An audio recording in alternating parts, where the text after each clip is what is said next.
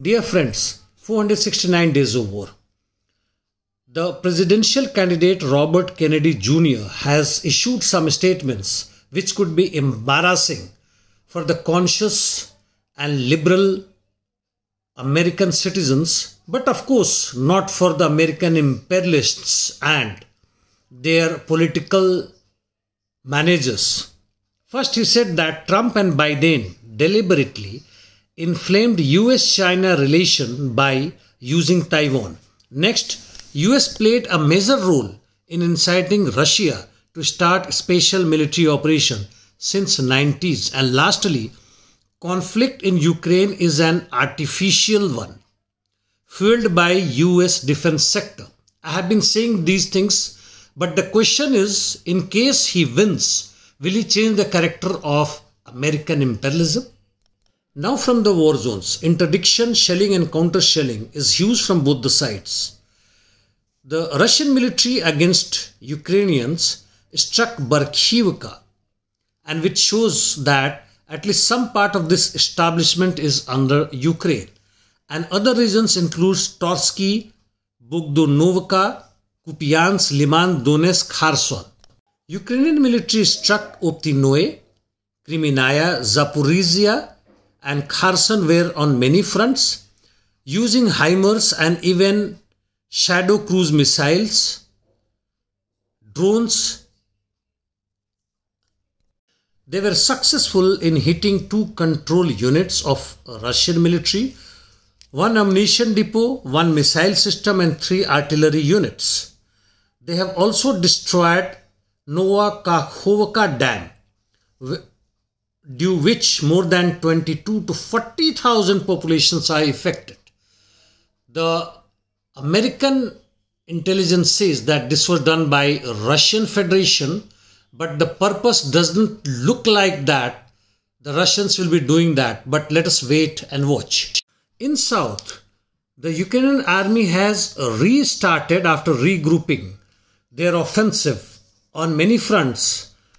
Like for example, Novodonetsk, they had withdrawn, but they are again trying to recapture it. In east, on Bakhmut front, the Ukrainians are continuing counterattacks on flanks. Kakhovka we have already talked, though there are contradictory claims. In North Bakhmut, where they have moved at least towards the forest belt adjacent to reservoir. In southwest, the Ukrainian army is continuing attack on Samolot area, also towards Klishchiivka, and probably planning to move up to Zaitsov. Russian army is continuing its offense towards Avdiivka, Marinka and Donetsk front. In adjacent region, that is Zaporizhia, that is South Ukraine, the Ukrainian army, after regrouping, have started reconnaissance in force, especially between Dnieper and Orekhova.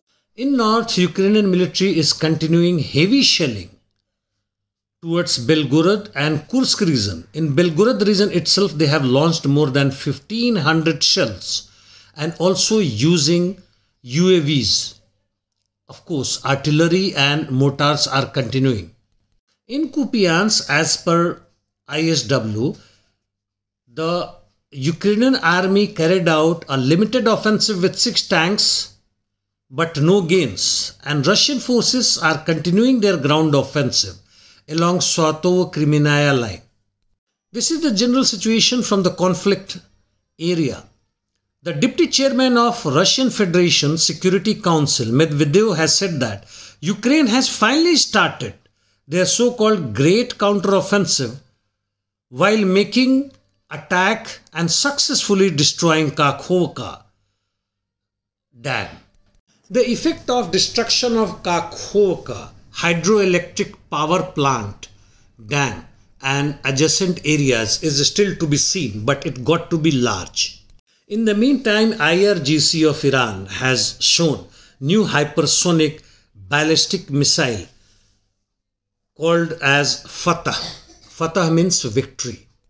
That brings an end to my today's presentation on Russian-Ukrainian war. But one thing again I will like to add, as before, that what do you think about this war? Is it going to escalate beyond the boundary of Ukraine? Towards Russia it has already started, but how about rest of Europe? Thank you, friends.